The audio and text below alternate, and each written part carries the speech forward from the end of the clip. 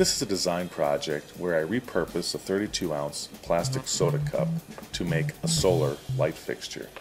First, I remove the ink with a solvent. The white plastic of the cup is very translucent.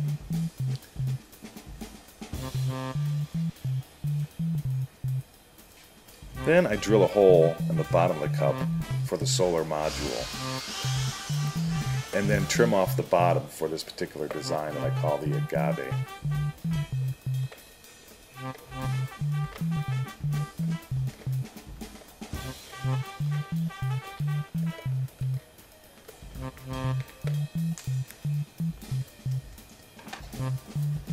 I lay out the design with a marker showing where the points will go of where I'm going to cut the cup. And then with scissors, cut along the design to create the form of the light fixture.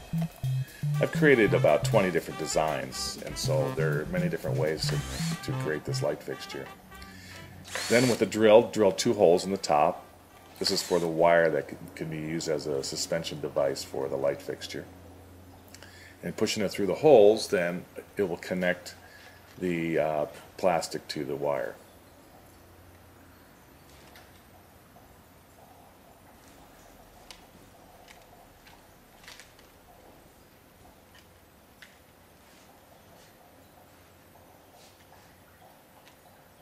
Then the solar module is attached to the top of the cup. I put a nut on the bottom of it.